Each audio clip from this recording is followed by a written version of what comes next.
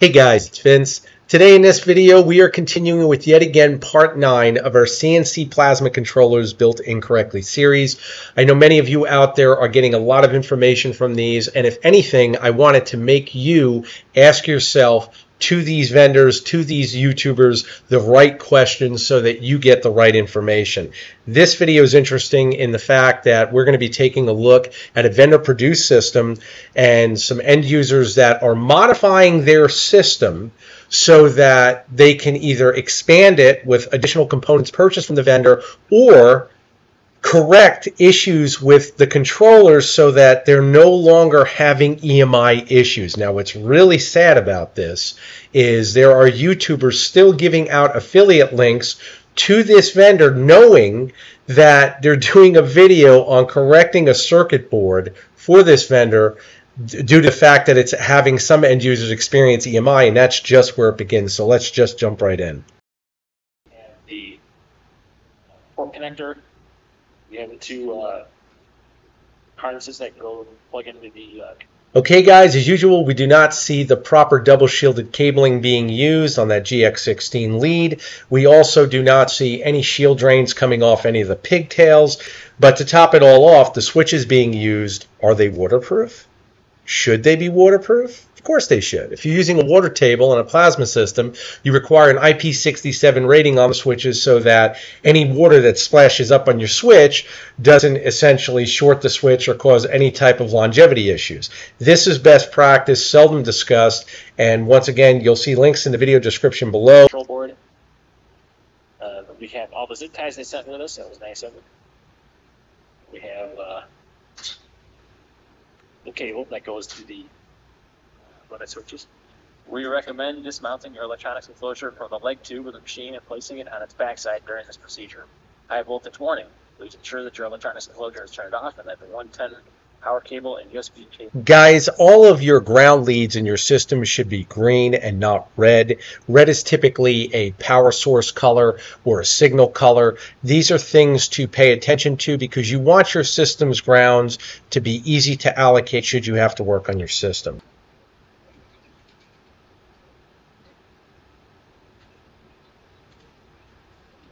Okay, now we open up the box, and of course we can see inside no shielded leads going to the drives at all. They're not filtered. There's no ground bus present, so of course you can't use anything shielded. Once again, we define what is a major problem we see on plasma controller builds. One right here. I hope you guys appreciate this angle as much as I do, because not only is this system not properly grounded using a bus bar and not, of course, using filtered or shielded leads going to the drives, it's also using a USB controller, which is a definitive no-no with a plasma system in general, just due to the fact that they're unstable. So you can see that first pin.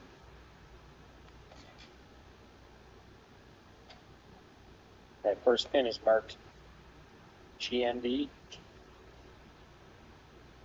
then limb 1, limb 2, limb 3. The red one goes on GND.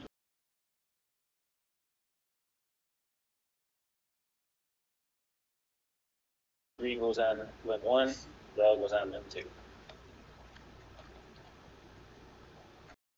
Okay guys, this is interesting because it's not something I've discussed really in previous videos, but I want to draw your attention to this because it's still worthy to understand it. If you look at the motor leads that are plugged in, you can see X direction, and then over here I believe it says Z if you look carefully. You'll look at the lead colors are different. Now that's completely illogical. And what I mean to say is that most vendors would try to simulate all of the leads being the same color allocated to whatever axis they're working with. It's just more general for their clients to work with. Typically when you see that, it's usually due to an overseas manufacturer actually making their systems because they make it arbitrarily. You can see you have orange, it looks like purple, yellow, blue, then it goes to green, red, I don't know if that's brown or black, and then red. I mean, these are completely random colors, and again, not typical of what you would see if, again, a vendor was actually paying attention and saying, hey, you know, let's keep all of our motor leads the same color going to our drive so the guys can allocate them easily to an axis. Okay guys, I've inserted a snippet of the YouTube channel. Of course, I removed any of the direct links to the channel and any regards to the table manufacturer, but I want to draw your attention to no more EMI issues with this simple mod, and they're discussing modifying the circuit board that is the controller of the system, once again deciphering the signals, which is USB. Now, what's really interesting, if you come down to the video description portion, at the very last two sentences, it says it's important to mention this is not a, and of course I removed the information, many plasma CNC tables battle EMI issues. I found out as I was researching this issue. Grounding bus bars, grounding rods, and many other additional features have been added and sold aftermarket to deal with this issue. Well, that's really interesting, don't you guys think? I mean, so these vendors know that their controllers are built basically unstable and are being sold. So what they do is they get a YouTuber who's got a following, once again 39,000 here, and then they put links to affiliate codes with discounts of like $100, and here's another affiliate link up in the top left. And what they do is they basically tell them, hey guys, you wash my back, I'll wash yours, you link my tables, and whatever you guys can get me, I'll give you a discount, and then they pay them. So I understand how the game works. Many of you do as well. But the thing is, we need to have some integrity to what we're actually offering people. It's one thing to do this and then offer a quality product, but when they're not, what does that say? I mean, what does that say about, number one, the vendor? We already know that. But as far as YouTubers doing this, I really want to hear your opinions on this, because this is really frightening that guys are looking simply at a price or a discount rather than actually understanding. If they don't read the entire description, basically they're just openly admitting, hey, we know this exists, or at least to some degree, which again, we'll never know what that means. Was it ever been quantified how many end users have problems? We don't know. But if you don't read, you'll never know. And that's why I say, do your due diligence. Pay close attention to the videos I'm presenting you with and ask the right question to these vendors. If you guys have questions, you can always contact me.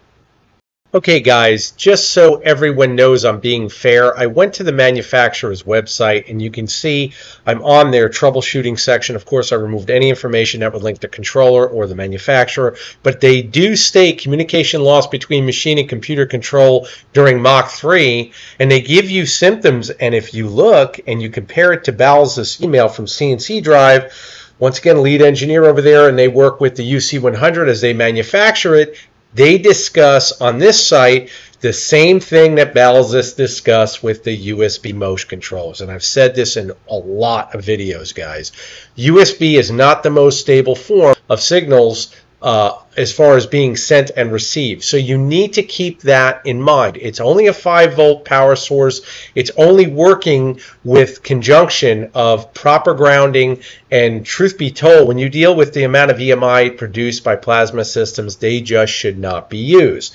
That being said, if you go to the troubleshooting section where it states stepper motors are missing steps, stalling during program motion, once again, there's a lot of different things that they cover as far as symptoms and, you know, possible solutions. But it's interesting, they don't discuss anything about the system not being grounded. That potentially could cause signal corruption, or the fact that the motors aren't using double shielded cables or filtered leads going into the drives. Guys, the bottom line is a vendor like this should not be selling systems, or for that matter, they should at least make all of their end users aware that they will have to purchase additional accessories to complete their controllers the proper way. These are things that, once again, novice users do not know, and they think they're buying a turnkey system, and really they're buying turnkey problems. So please be careful before you spend your hard-earned money.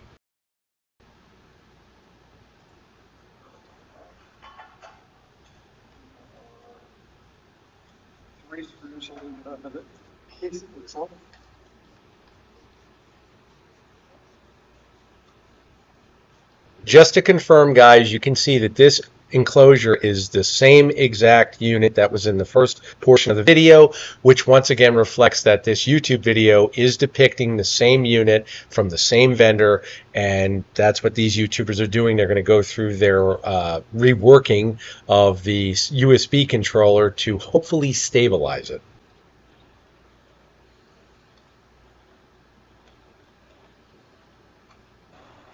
We're going to take a picture of where everything's connected.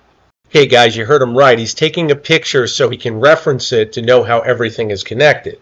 Or you could just do it right the first time and have diagrams added by the vendor so that end users can service their system. Alright guys, take this into account. You just spent thousands of dollars on a plasma system, table, whatever it may be, and then you have to quantify how much time it's going to take for you to go in and basically do more engineering disassembly to correct what you just bought. I mean, to me it makes no sense, but this is what's going on.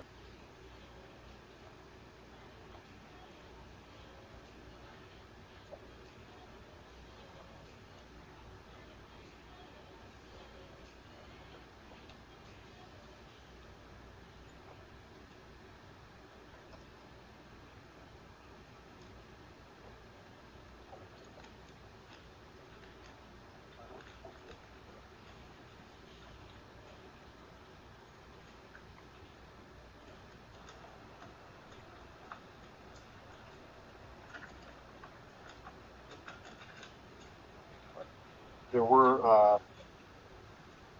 4 little nylon spacers that set underneath. So, yeah, little standoffs. So make sure you have those. I have some really long needleless tweezers here, but any set of tweezers will do just fine for that. So we're going to start. We're going to take the hot air rework, and I'm going to turn this just a hair. And I'm trying to direct air away from the rest of the components on the board, so I'm not putting unnecessary heat in the board, but there aren't a lot of other components right near here. It takes a minute to get it hot enough. You should see the solder silver up and turn more shiny metallic when it gets to temp.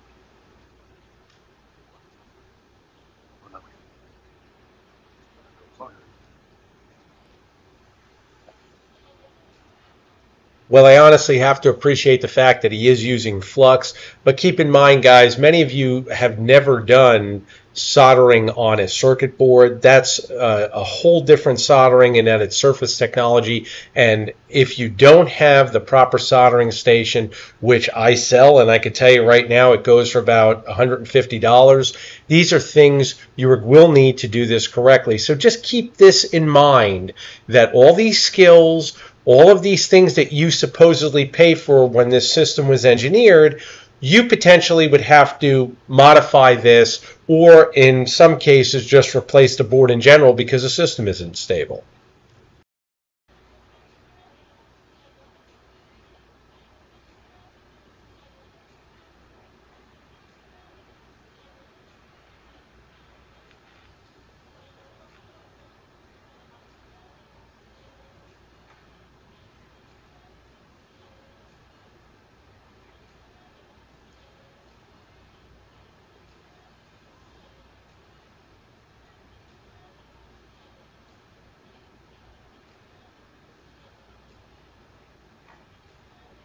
There we go. All right. So I've got the little ductor here. Probably can't even hardly see that on camera, but that's a piece we don't need anymore.